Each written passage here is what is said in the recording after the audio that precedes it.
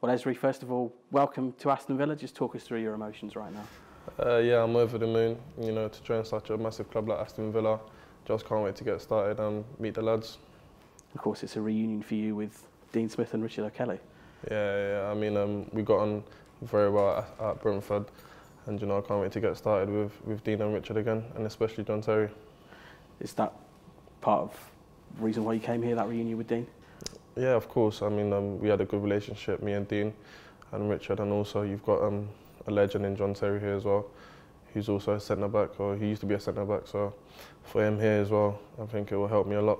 You're a central defender, so Yeah. Tell us what kind of player you are. I'd say I'm very comfortable on the ball. I like to play out from the back. I can defend, I can go forward. First day here at Bodymore Heath, what do you make of your new surroundings? Yeah, it's great. The facilities are a joke, so I mean, for me to be here, it's a good feeling for me and my family. Of course, you played at Villa Park for Brentford last season. What did you make of that? Yeah, the atmosphere was immense, and for me to be here now to play in front of the fans, week in, week out, I think for me it's something special. You're looking forward to stepping out at Villa Park for the first time as a Villa player? Yes, of course, can't wait. So it's been quite a journey for you personally, going from Charlton in League One to the Championship with Brentford, and now you're a Premier League player. Yeah, I mean, I think I'm speechless right now. It's a dream come true. I think as a little kid, I always used to, dream about playing in the Premier League, and for it to actually happen now, yeah, it's a dream come true for me and my family. How much are you relishing that challenge of playing against some of the top players in the world in the Premier League? Yeah, I'm looking forward to it. It's a challenge that I look forward to very much.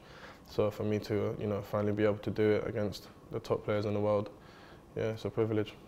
Of course, you've just been away with England's under-21s in Italy with a certain Tammy Abraham, who was on loan here last season. Have you spoken to him about your move here, and did he have good things to say about the club? Yeah, I think I spoke to him before about it, but not about me moving here, but about how we find it here. He said nothing but good words about everyone here, so I was looking forward to it as well. You're ready and raring to go now for pre-season. Obviously, you had that time in Italy with England's under-21s, but you had a chance to get away and rest and recuperate? Yeah. I've been away for a bit, so I'm back now and I'm raring to go. It's not long to go now until that first game of the season. You're a London boy. Yeah. You've played for London clubs all your career, so how fitting is it that Villa's first game back in the Premier League is going to be in London at Tottenham? Yeah, it's going to be good. I've got a lot of family in London who would love to come to that game. So for me, it's just about taking a moment and doing everything I can to get in that starting 11. Before then, it's a trip to America coming up very shortly. How much are you looking forward to that?